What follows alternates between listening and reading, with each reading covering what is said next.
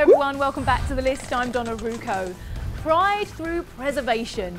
A lot of old KC buildings are new again, and you can help the cause. Mitch takes us around Kansas City. At number 1, what's old is new, but still old for a good reason. There's tremendous history here. The nonprofit Historic Kansas City is set to kick off its I'm a Preservationist campaign. Make wonderful, creative, and useful space in downtown. Preservationist Butch Rigby is 2 weeks away from opening the new Screenland Theater in a space originally built as a car dealership in 1916. It was unproductive and not in use.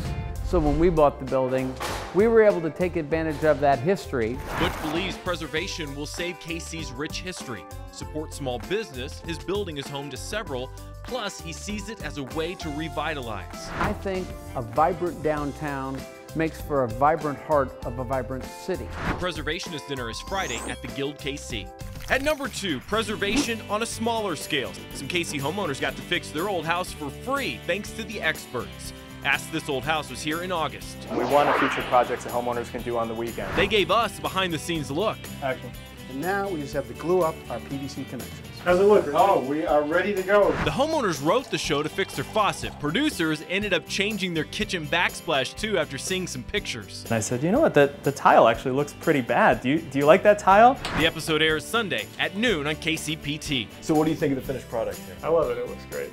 At number 3, if the shoe or heel fits. New numbers from Guild.com show how each state stacks up in high heels. Missouri, middle of the nation, middle of the pack. Average height, just over 2 inches. Kansas, like a lot of its land, more flat. Average height, one of the lowest, not even 2 inches. Puerto Rico, Nevada, and Florida finished 1, 2, and 3. Now you're caught up and clued in around Kansas City.